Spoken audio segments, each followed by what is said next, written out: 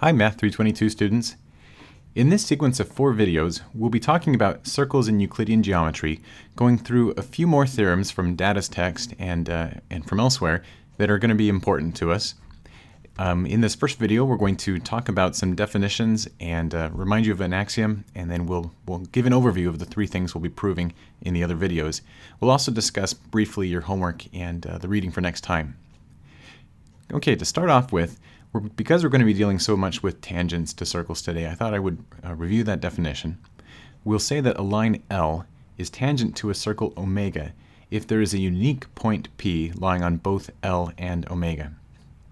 Now you'll remember the line-circle continuity principle, this axiom that we discussed earlier in the semester. This was the statement that if a line passes through a point inside of a circle, then the line will intersect the circle in 2 points. So the tangent line is kind of right on the border between intersecting the interior of the circle and lying completely in the exterior.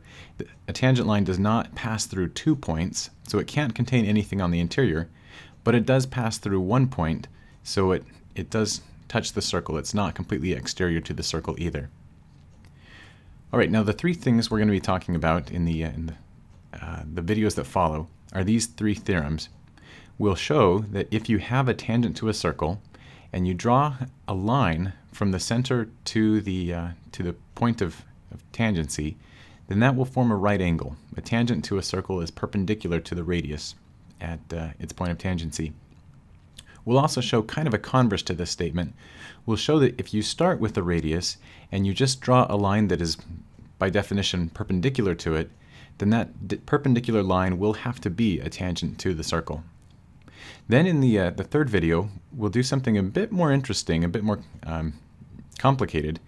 We'll show that the angle that is formed between a tangent and a chord, so the angle ABC in this picture, is congruent to the inscribed angle that is spanned by that chord. So the angle D in this picture is congruent to the angle ABC, and we'll show that that always happens.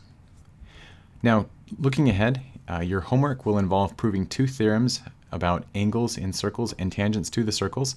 This can be found in Sakai in the usual place. 2 proofs of things that you've probably seen before and hopefully will find a bit interesting. As with your other homework assignments, you can prove these statements by using previous theorems, previously proved statements, and you might want to pay attention to what you learn in these videos as a suggested way of approaching these problems. Finally, for next time, for Monday when we meet again, please skim the chapter by Data on circles again. Also pay attention to the exercises. Things we'd talk about on Monday will be related to some of the exercises that appear in the text. All right, that's it for this video. We'll move on to the proofs in our next videos. See you there.